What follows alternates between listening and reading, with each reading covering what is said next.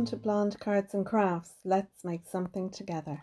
Hello crafters, welcome to my channel. If you're new here, welcome back if you're a subscriber, and if you're not, please do click the subscribe button and ding the bell. Today I'm going to make a card, and it's going to be a pop-up pocket card. This is going to be in an A2 American size, and I'm going to use products from the Love From Lizi January 2023 card kit, and that kit is called To the Moon and Back. I'm a design team member for Love From Lizi, and I get the kits for free, so just putting that out there. These kits are great value. I used to purchase them for a couple of years until I became a designer. So I feel they're good value for money, and there's great products inside. And that is why I do videos for Love From Lizi, because it's a kit that I would purchase if I wasn't getting it as a design team member, and which I did purchase up until becoming a design team member. So I'm going to leave links to Lizi's website where you can have a look at all the crafty products that she has, as well as the kits. Those links will be down below. Lizi has a Facebook group as well where you can share your makes, and I'll leave links to that, as well as to my Facebook group, which is called Your Cards and Crafts. There'll be a link to that below. So just expand the description by clicking on the More button. Okay, I think we have all the housekeeping out of the way. So now, without further ado, let's get ahead and have a look at what you need. I have a piece of cardstock here. It measures 11 inches by 4¼ We want to put some score lines into this. Just one will do. Oh, that's what I'm looking for. My little scoring tool. So we're going to score this at 5½, and make sure your cardstock is up into the corner of your scoreboard, because even if it's out a little bit, it can cause you to, you know, your card won't line up properly. So at 5½, I'm going to score my cardstock like so, and that'll give us a top folding card that will measure 4¼ by 5½. So once I've that done, I'm going to fold that over, and then I'm going to burnish that score line. Lovely. So now we want some mats and layers for this, and I'm going to talk about what's going on the inside first. So I have a piece of white cardstock. This piece measures 4 by 5¼ and I'm going to pop that in here. That'll give us a place to write our message and stamp a sentiment. We've also got a little piece of the green cardstock. It's a ½ inch by 3¾ and then I have a little piece of pattern paper inside. So that is going to sit across the bottom just like that, and it's just going to embellish the inside. Now you can stamp a sentiment if you like. We got lovely stamp set in the kit, but I'm going to use one of the ephemera pieces, and I'm going to pop that on the inside. You're my favorite person. Isn't that lovely? I love that. So that's the inside pieces done. Let's now have a look at what's going to go on the outside. On the outside, I have this piece. I have used the embossing folder to cut this out. So I took a piece of white card, I put it into the embossing folder, and it cuts out all these little hearts. And I've saved all my little hearts. I have them in a little dish here that I can use on my projects. So this piece of white cardstock measures 3 7/8 by 4 3/8. And I know this sounds like a weird size. You can go up, so if you don't want it to be 3 7/8, go up to 4 inches. And if you don't want it to be 4 3/8, go up to 4½. So it's up to yourself. The measurements, etc. that I give you, they're just a guideline for you. So I've put the green one and the white one together, so I have a background. I didn't want to see the pink cardstock behind, because we're going to have a panel that's going to pull out from here. This is going to be our pocket. So on the back I have some foam tape. This is a skinny foam tape. It's only 1/8 of an inch wide, and it's only 1/16 of an inch deep.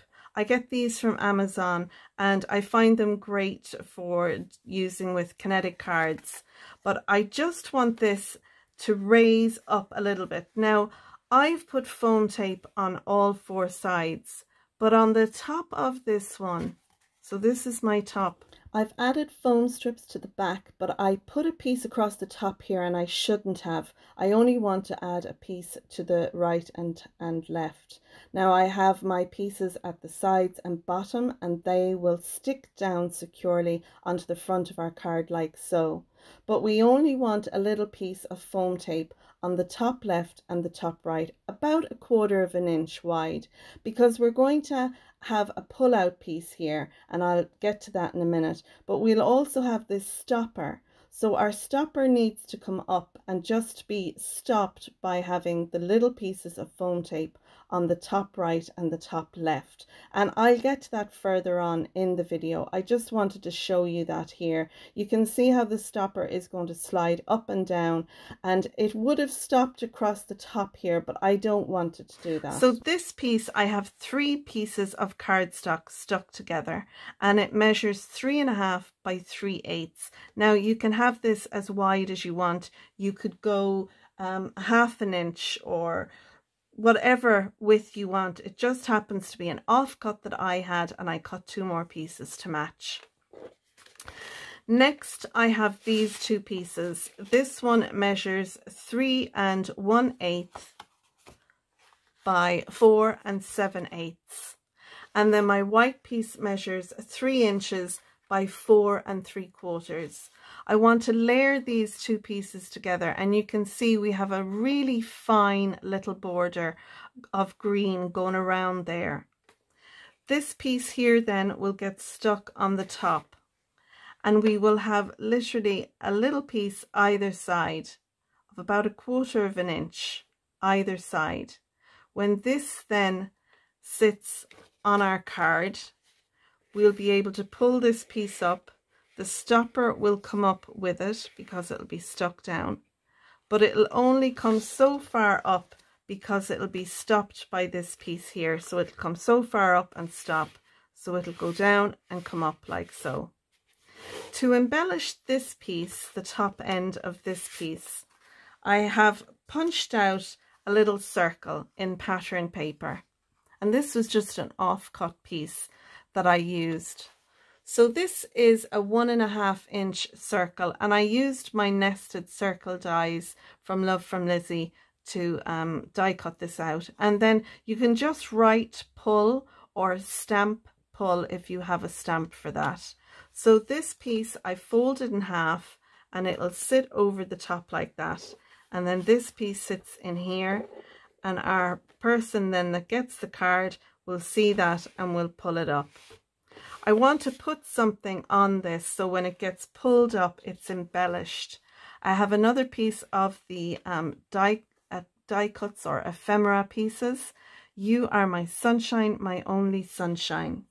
I'm going to embellish that using some of the little leaves or sprig ephemera, and that then will embellish that. Now you could put a gift card on this.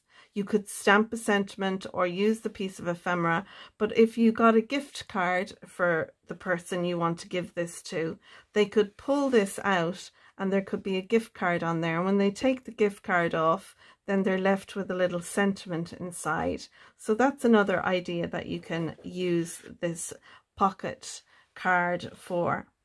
So finally then I want to embellish the front of my card, and I have this little piece here. Now we did get ephemera pieces, but if you look at some of the pattern paper that came in the kit, you'll be able to cut out some of the images as well. So I had one of the pattern papers and I cut this piece out of it, and I'm going to stick this on here. I'm not going to raise it up because we have some foam tape here on this panel, so I'm going to just stick this straight down onto this piece.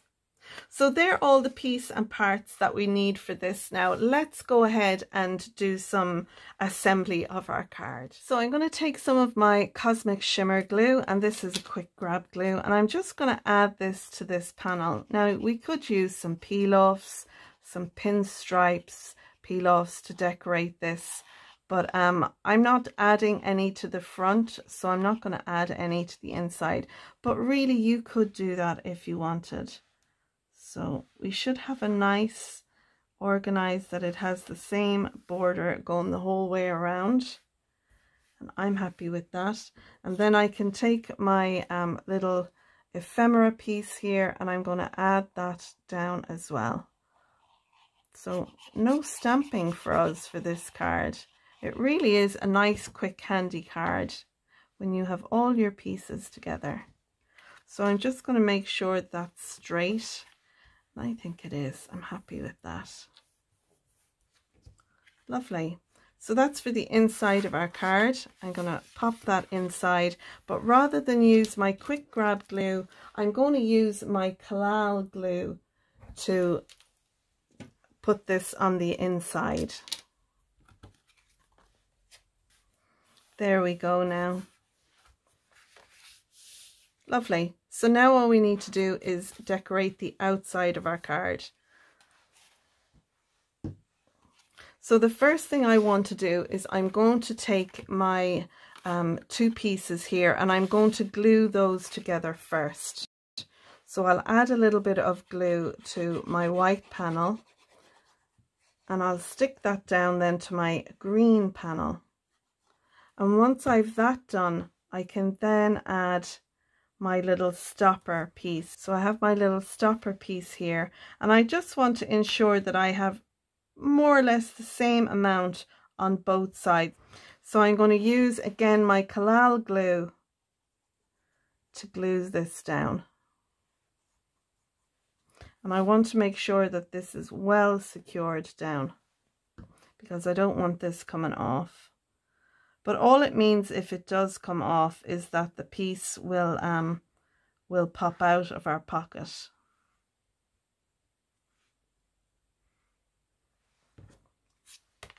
And I've added a little bit too much glue either side, so I'm just going to wipe that off. That's the great thing about the collal glue.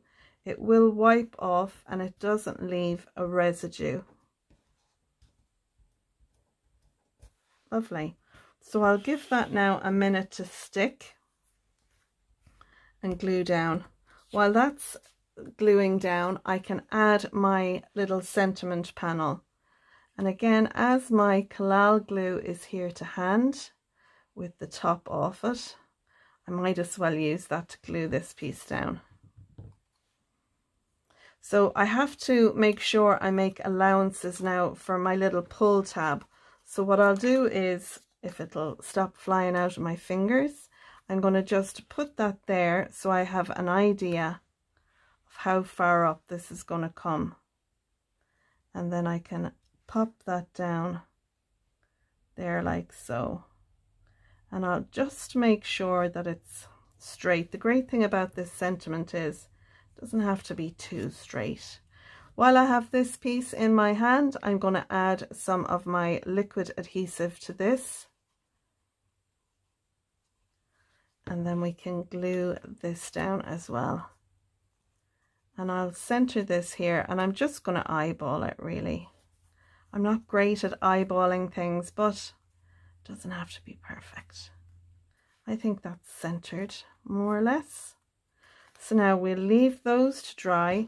I'm going to put the top on my collal glue.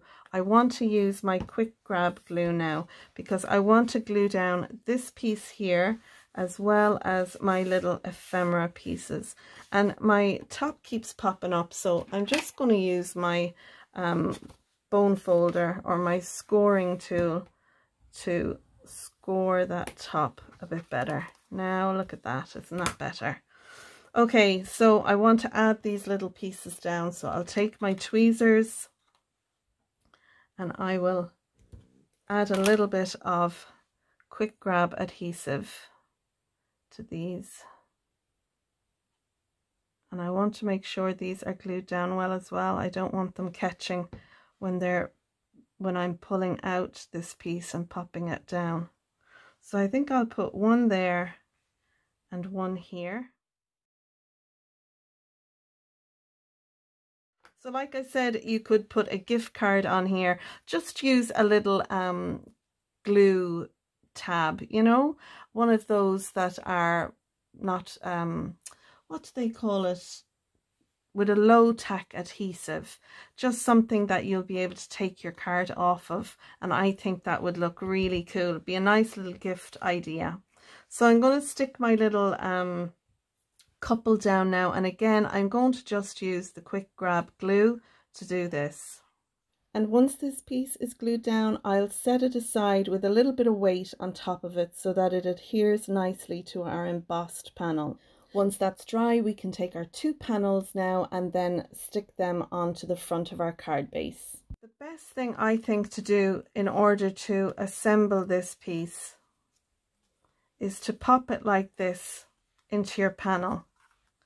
And then you can take off the release paper and then situate that onto the front of the card. I don't know if there's any easier way to do it than that.